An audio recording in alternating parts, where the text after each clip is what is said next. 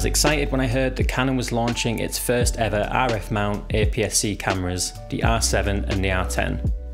The R7 was particularly interesting to me with its high megapixel sensor and great looking video specs. Now, although the R7 is obviously aimed at sports and wildlife shooters, this is the first Canon APS-C body we're going to have the opportunity to try full frame RF lenses on. So I was curious to see how these lenses performed with the R7 for portraits. I also wanted to put it head to head with my R6 to see how a high megapixel APS-C sensor performs next to a lower megapixel full frame sensor with the same lenses. I'll also take a quick look at video from the R7 and compare it to the R6 and even the C70. This is obviously a much lower cost camera, so it's going to be interesting to see how it holds up against the other two. So let's get started.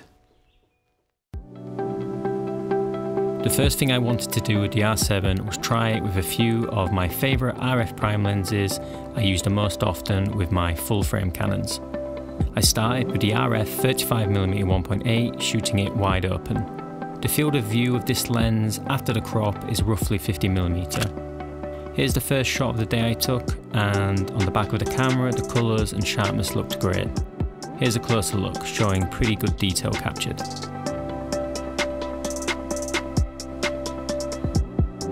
In terms of autofocus, the camera was doing a really good job of tracking Rachel's eyes, even with distracting elements in the foreground. Now and again though, the focus would snap to the background, but I mostly put that down to user error. Disappointingly, however, after reviewing the images at home later on, the majority of the shots were soft despite the camera tracking the eye well.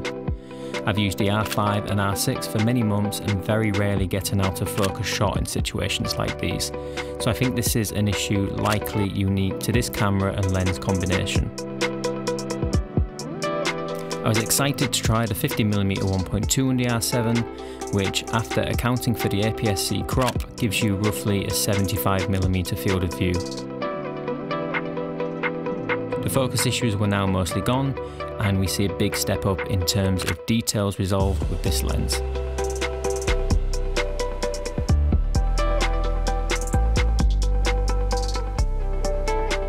Now I switched over to the 85mm 1.2 lens for these shots, and this lens produced the best results in terms of sharpness and details captured. After the crop, this lens becomes roughly 125mm, which is a focal length I'm not particularly used to. For a close-up, classic portrait shot, it performed really well. It tracked Rachel's eye perfectly, even with her hair in front of her face. Now, out of nowhere, the rain started really pouring, so we had to run back to the car and wait out the rain. We moved on to a new field and was rewarded with an amazing sunset. I wanted to go wide to capture this amazing scene, so grabbed the 35mm 1.8 again. The camera did pretty well under these conditions, where I chose to have Rachel backlit and exposed for the sunset behind. I had to crank the ISO up just a little bit at this point, only to around 320, but already the noise was really apparent, especially when recovering the shadows. As you can see in the close-ups, the images on this lens are just not that sharp and are almost hazy. I imagine a high megapixel APS-C sensor is probably quite challenging for a budget lens like this, which is designed for full frame after all.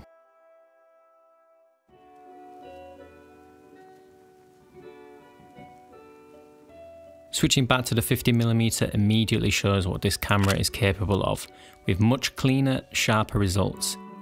And these were some of my favourite shots from the day.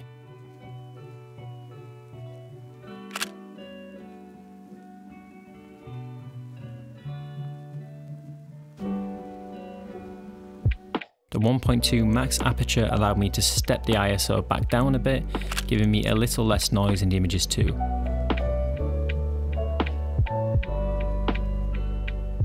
At this point, we pretty much lost all the light, bringing the shoot to an end. So now let's take a more controlled look at each lens on the R7 and compare the results to the R6.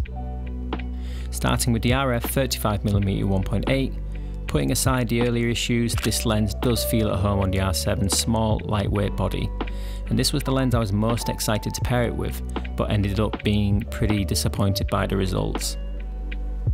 The 50mm 1.2 looks and feels pretty good on the R7 despite its smaller grip. As mentioned earlier, we get an easy to use 75mm field of view. Perfect for portraits without having to stand too far back. It's a familiar focal length most of us have used in a standard zoom. It offers a decent step up in quality from the 35mm we used earlier. Now, the 85mm 1.2 is starting to get a little uncomfortable on this smaller body. The roughly 120mm equivalent focal length was also a little challenging to use for anything other than headshots, just because of how far away you have to stand from your subject. Many people do love this kind of focal length though, and it's just not one that I'm used to. The results on this camera are the most consistently sharp and impressive though, with amazing depth of field and compression due to the added working distance. So now let's see how these results compare to the R6.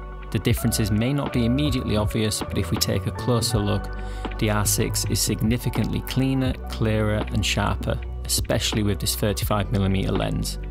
The colours still match up pretty well, but with each lens, the R6 just seems to capture way more skin detail, despite the lower megapixel count. The R7 shot to look consistently soft in comparison. Again, it's a high megapixel APS-C sensor, so it's going to be more challenging on these lenses, but I was surprised by just how much better the R6 seemed to do every time.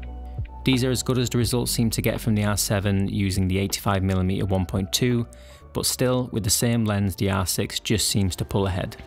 Video, however, is a different story when comparing to the R6 and even the C70. The R6 looks amazing as usual, but the R7 may be just as good. They match up really well in terms of colour and dynamic range, and it even keeps up with the C70, which shares a similar sensor size. I'm zooming out on the R7 and C70 here to account for the crop, and you can barely notice a difference in depth of field in the real world.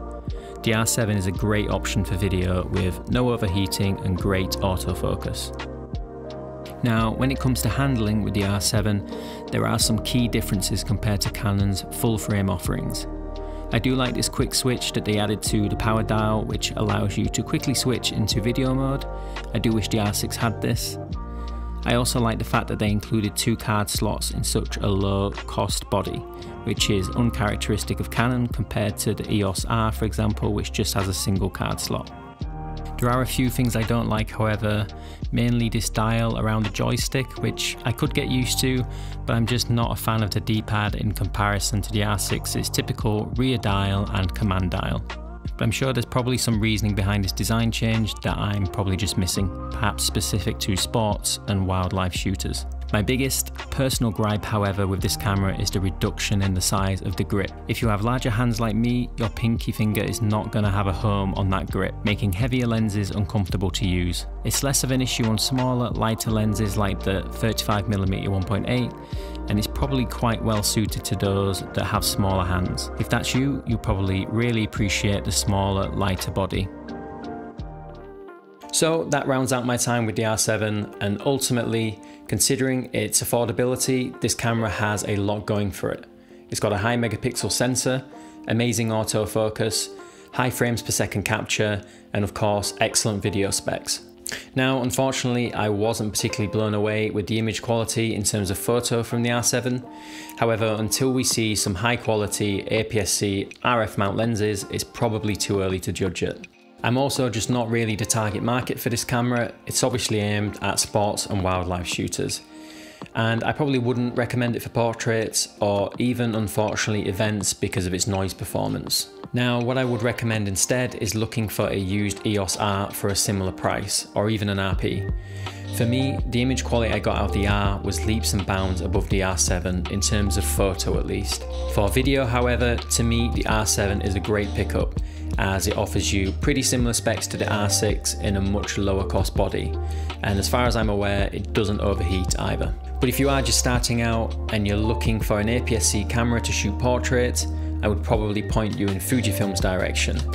The X-T3 and X-T4 are incredible cameras for a similar price point, and the main reason is just that their lens lineup is much more fleshed out in comparison to Canon's APS-C lens lineup right now. To me, the R7 only really makes sense as a B camera for somebody who already shoots sports or wildlife with one of Canon's full-frame RF mount cameras. Now, I have included the raw files from the comparison in a link in the description below, which is free to download, so you can see for yourself the image quality differences between the R7 and the R6. It is early days for the R7 though, and I'm looking forward to using it more in the future and seeing what Canon does with its RF mount APS-C lens lineup. Hopefully this video might have helped somebody out there who's considering the R7. If you have had a chance to use it, please let me know how you got on with it down in the comments. And thank you so much for watching. I'll see you in the next one.